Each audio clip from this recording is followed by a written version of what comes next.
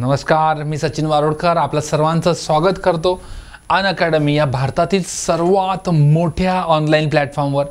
आज आपल्या सर्वांसाठी घेऊन येतोय आणखी एक नवीन सिरीज, इतकी महत्त्वाची सर्वांसाठी, म्हणजे स्पर्धा परीक्षेचा अभ्यास करणाऱ्या त्या सर्व विद्यार्थ्यांसाठी खूप महत्त्वाचा हा व्हिडिओ।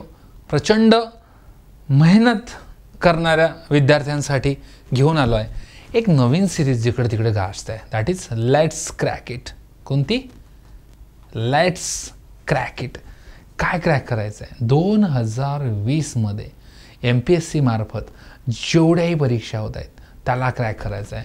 आज मी सचिन वारुळकर आपल्यासोबत घेऊन आलो आहे MPSC एक्झामचा टाइम टेबल। काही दिवसाआधी नुकताच आयोगाने MPSCचा टाइम टेबल जो आहे तो आपल्या साईटवर पब्लिश केला आहे आणि हा टाइम टेबल नेमका समजून घेताना नवीन विद्यार्थ्यांना फार कठीणाई जाते आणि ती सोपी केर आहे, कारण वय वर्ष 20 चालू असलेला विद्यार्थी, कॉलेजच्या फायनल इयरला असलेला विद्यार्थी एका पहिल्या अटेम्प्टमध्ये काही महिन्याच्या अभ्यासात सुद्धा परीक्षा पास होऊ शकतो। तो विश्वास, तो आत्मविश्वास, ती जागृती घेऊन आलोय अनअकॅडमीवर सचिन वारुळकर।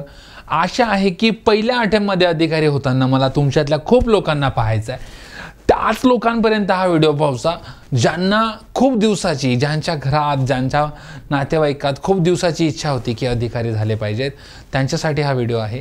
बघा काय एक्झाम टाइम टेबल आहे, काय छोट्या मोठ्या गोष्टी आहेत, मी सचिन वारुळकर घेऊन आलो आहे अनअकॅडमीवर। बघा, आयोग दरवर्षी काही महिन्याआधी आपला एक सिलेबस टाकत असतो, म्हणजे वेळापत्रक टाकत असतं। काही दिवसाआधी महाराष्ट्रात राष्ट्रपती राजवट चालू होती। राष्ट्रपती राजवटीमध्ये स्पर्धा परीक्षेची तयारी करणाऱ्या विद्यार्थ्यांना बऱ्याच अफवांना सामोरे जावं लागलं की यावर्षी राष्ट्रपती राजवट हटणार नाही, त्यामुळे परीक्षाच नाही, यावर्षी असं आहे त्यामुळे परीक्षाच होणार नाही, अमका विषय कॅन्सल होणार आहे, टमका विषय कॅन्सल। या सगळ्या गोष्टींना मात देत आयोगाने आपला 2020 मध्ये असणारा टाइम टेबल आणलाय। मला एक गोष्ट समजते की ज्या विद्यार्थ्यांना अधिकारी व्हायचं आहे उनको कोई नहीं रोक सकता, अशा अफवांना ते बळीच पडू शकत नाहीत। हा सर्वात पहिला मुद्दा। दुसरी गोष्ट, जो कोणी विद्यार्थी की बॉर्न म्हणजे जन्मच त्याचा अधिकारी बनण्यासाठी झालाय, तो अशा गोष्टींना वेळच देत नाही, ही सगळ्यात महत्त्वाची गोष्ट आहे। तुमच्यातल्या अशा खूप लोकांमध्ये ते पोटेन्शियल असेल अधिकारी व्हायचं, परंतु या गोष्टींमुळे ते पोटेन्शियल रोखू शकतं आणि ते रोखलं नाही पाहिजे, म्हणून अनअकॅडमी तुमच्या सोबत रात्रंदिवस झटते आहे मित्रांनो। बघा, राज्यसेवा 2020 सिलेबस समजून घेऊया, टाइम टेबल समजून घेऊया। ची परीक्षा बघा, परीक्षेचं नाव आहे, जाहिरात कधी येते, पूर्वपरीक्षेचे दिनांक, हे टेंटेटिव्ह असतं, म्हणजे अंदाजित असतं, बरोबर आहे। डिसेंबर महिन्यात, मागच्या 3-4 वर्षाचा जर अभ्यास केला जास्त, तर डिसेंबर महिन्याच्या जवळजवळ शेवटच्या शुक्रवार नंतर ॲड येते, म्हणजे 20-22 तारखेच्या आसपास ॲड येते। नंतर एप्रिल महिन्याचा पहिला किंवा दुसऱ्या रविवारी एक्झाम होते। सर 2019ची एक्झाम तर फेब्रुवारीत झाली होती। साहजिक आहे की 2019ला आणि 14ला भारतामध्ये लोकसभेच्या सार्वत्रिक निवडणुका होत्या, त्यामुळे एप्रिल महिन्यामध्ये ही एक्झाम घेता नव्हती येत, कारण एक्झाम जिल्ह्यामध्ये कलेक्टर साहेबांकडून डिक्लेअर्ड होते किंवा कंडक्ट केली जाते किंवा त्यांची हायर ऑथॉरिटी असते, आणि इलेक्शन प्रोसिजरमध्ये हे कलेक्टर साहेबच इन्व्हॉल्व असतात।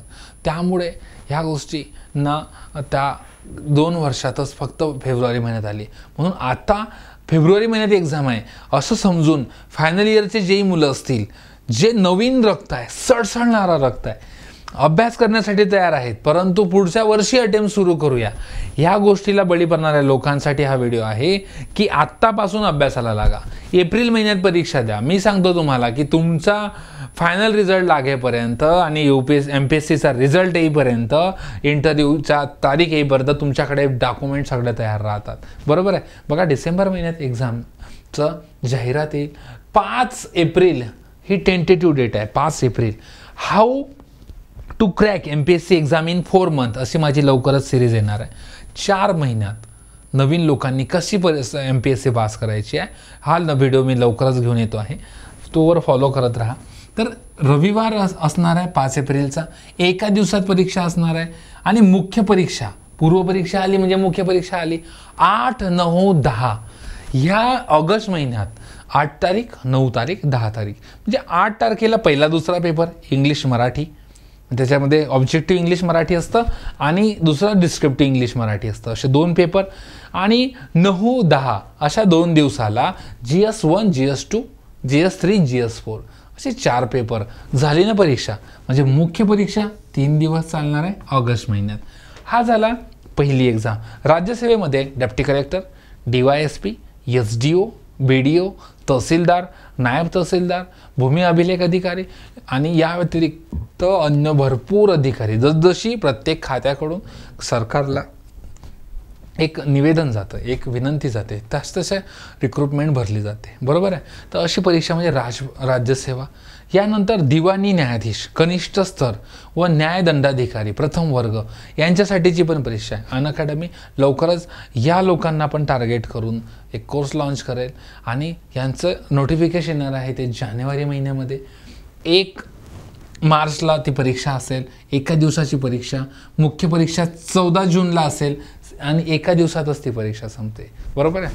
अशा प्री आणि मेन्स एका दिवशी. नंतरच्या सहाय्यक मोटार वाहन निरीक्षक ह्या परीक्षेला मेकॅनिकल इंजिनिअरिंगचे पोरं खूप जास्त वाट बघतायत की मला RTO व्हायचं आहे. तर मग सहाय्यक मोटार वाहन निरीक्षकची जी परीक्षा आहे 2020 त्याची नोटिफिकेशन येणार आहे जानेवारी महिन्यामध्ये. 15 मार्च म्हणजेच जानेवारी महिन्यात 15 मार्चला ती परीक्षा होईल. एकच दिवस परीक्षा असेल. मुख्य परीक्षा 12 जुलैला असेल, ती पण एकाच दिवसाची असेल. म्हणजे 2 दिवस.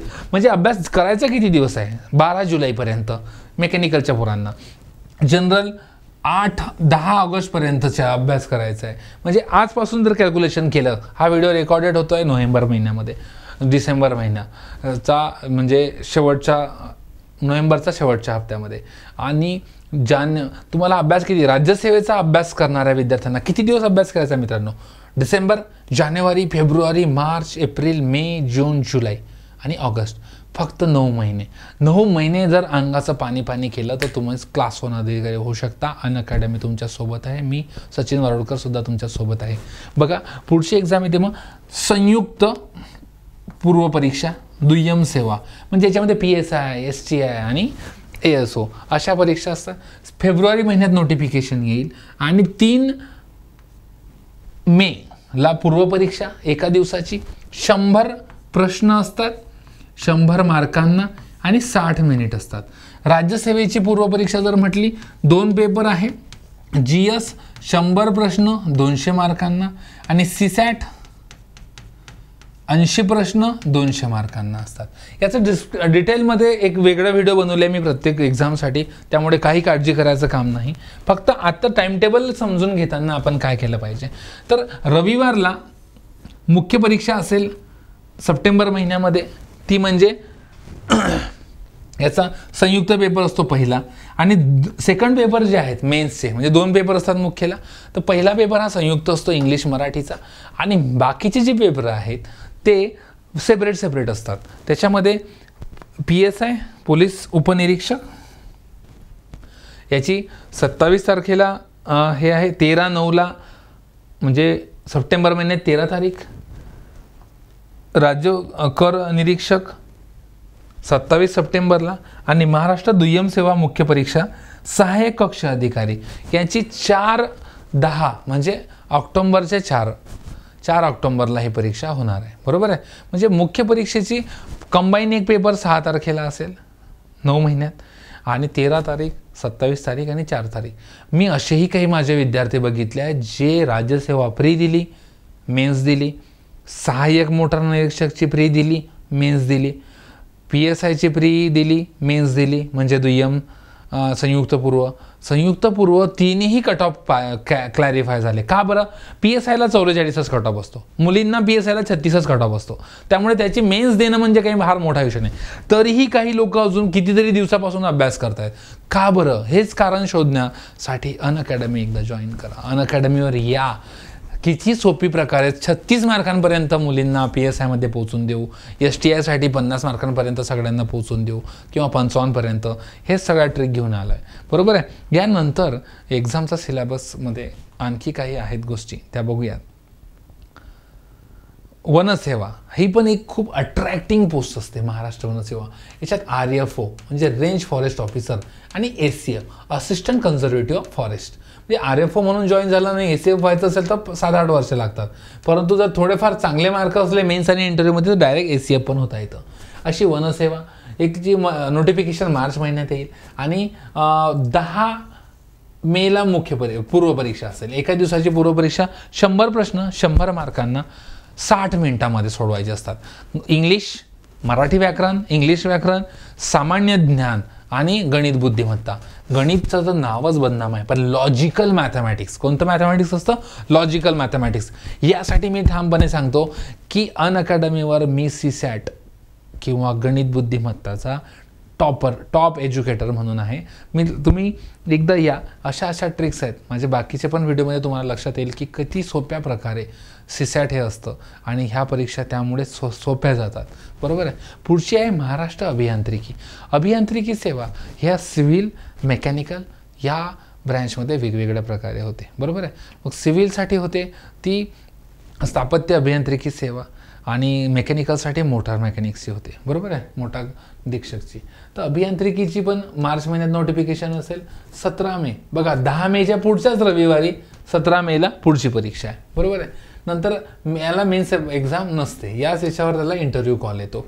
फॉरेस्टची मेन्स आहे 10 ऑक्टोबरला, 11 तारखेला. म्हणजे तिथं 4 ऑक्टोबरला पण आपली एक परीक्षा होती तुमच्या लक्षात, 8 ऑक्टोबरला लक्षात असेल तर. आणि 11 ऑक्टोबरला फॉरेस्ट मेन्स पण येईल. महाराष्ट्रात स्थापत्य अभियांत्रिकी झालं. गट क ही पण एक्झाम खूप पोरं टार्गेट करतात आणि MPSC अनअकॅडमीचा जास्तीत जास्त मॉपसुद्धा गट क सेवा संयुक्त पूर्व परीक्षेचा आहे. संयुक्त परीक्षा यासाठी म्हणतात, दुय्यम निरीक्षकची जशी संयुक्त आहे तसे बघा इथं बघा संयुक्त पेपर गट क ची पूर्व परीक्षा एप्रिलमध्ये नोटिफिकेशन येईल. 7 जूनला एक्झाम असेल रविवारी, एका दिवसाची. 100 प्रश्न 100 मार्कांना 60 मिनिटात सोडवायचे आहे. बरोबर आहे. अशी पूर्व परीक्षा असते आणि मुख्य परीक्षा सेपरेट आहे. बघा लिपिक व टंकलेखकची सेपरेट होईल. दुय्यम निरीक्षक, राज्य उत्पादन शुल्क यांची सेपरेट मेन्स होते आणि गट क सेवा कर सहाय्यक म्हणजे टॅक्स असिस्टंट याची पण एक सेपरेट एक्झाम होते. याच्या डेट पण दिलं आहे. म्हणजे जसं आपण बघा दुय्यम PSI वगैरेच्या वेगळ्या बघितल्या तसं यांचा एक पेपर सोबत होतो मेन्सचा आणि दुसरा पेपर जाता सेपरेट होतात. या व्यतिरिक्त महाराष्ट्र कृषी सेवा म्हणजे ॲग्रिकल्चरला असलेल्या विद्यार्थ्यांसाठी ही खूप छान आहे. कृषीमध्ये 2 प्रकारचे असतात, म्हणजे कृषी सहाय्यक असतं, कृषी अधिकारी असतं. बरोबर आहे. कृषी अधिकाऱ्यामध्ये सिनियर ज्युनियर हा पण प्रकार असतो. तर त्यातले डायरेक्ट कृषी अधिकारी जर व्हायचं असेल तर ही पोस्ट आहे. तशीच UPSCची पण असते, परंतु महाराष्ट्रामध्ये खूप मोठी पोस्ट भेटते कृषी सेवेमध्ये. आणि सहाय्यक कक्ष अधिकारी मर्यादित विभागीय स्पर्धा परीक्षा ही पण एक आहे. सहाय्यक कक्ष अधिकारी याची सप्टेंबरमध्ये नोटिफिकेशन येईल पुढच्या वर्षी आणि 28/11 म्हणजे नोव्हेंबर महिन्यात 28 आजच्या बरोबर एका वर्षाला. म्हणजे एखाद्या विद्यार्थ्याने जर विचार केला तर आजपासून 1 वर्ष जाम पॅक. कधी परीक्षा प्री मेन्स होते आणि कधी इंटरव्ह्यू. म्हणजे एक विद्यार्थ्याने जर लक्षात घेतलं, डोक्यात घेतलं तर तो पाऊस पाडू शकतो मित्रांनो, पोस्टचा पाऊस. बरोबर आहे. एवढ्या परीक्षा. एकदा व्हिडिओ आवडला तर नक्कीच लाईक करा, सबस्क्राईब करा, तुमच्या जास्तीत जास्त मित्रांपर्यंत याला पाठवा. एवढंच बोलून थांबतो. माझ्याबद्दल थोडी माहिती द्यायची राहिली कारण नवीन विद्यार्थी बरेच जॉईन आहेत. मी सचिन वारोळकर. माझं एज्युकेशन BSc फिजिक्स केमिस्ट्री मॅथमॅटिक्समध्ये झालं आहे. UPSC MPSC आणि डिफेन्स एक्झामच्या विद्यार्थ्यांना मार्गदर्शक म्हणून मी महाराष्ट्र नाही तर भारतभर माझे लेक्चर्स होत राहतात. मी टॉप एज्युकेटर आहे MPSC CSAT या फील्डमध्ये. भूगोल आणि चालू घडामोडी आणि जिओग्राफीला मी नकाशाच्या माध्यमातून शिकवतो आणि कोणतीही गोष्ट सोप्या पद्धतीने तुमच्यासमोर आणण्याचा माझा प्रयत्न असतो. एवढंच बोलून थांबतो. तुमचाच सचिन वारोळकर. आशा आहे व्हिडिओ आवडला असेल. व्हिडिओ आवडल्यास जास्तीत जास्त मित्रांपर्यंत. मित्रांनो, आयुष्य एकच वेळा मिळतं आणि त्यामध्ये कसं करायचं, कसं जगायचं, कसं जिंकायचं. आणि अजून एक सांगतो की अधिकारी होणं हे काही छोट्या दिवसाचं काम नाही आहे आणि असू पण शकतं. तुमच्यात पोटेन्शियल किती आहे, पोटेन्शियल ओळखा आणि त्या हिशोबाने कामाला लागा. कोणी 5 वर्ष अभ्यास केला असेल म्हणून तुम्ही पास करावा आणि कोणी 1 वर्षात पास झाला म्हणून तुम्ही व्हावं असं काही जरुरी नाही आहे. प्रत्येकाचं पोटेन्शियल वेगवेगळं आहे आणि प्रत्येकाचं एनर्जी वेगवेगळी आहे. ह्याच गोष्ट घेऊन आलो आहे. तुमचाच मित्र सचिन वारुळकर. एवढंच बोलून थांबतो. जय हिंद, जय स्वच्छ भारत. व्हिडिओ जास्तीत जास्त लाईक करा, सबस्क्राईब करा, फॉलो करा आणि जास्तीत जास्त मित्रांपर्यंत पाठवा. धन्यवाद. थँक्यू. Thanks for watching.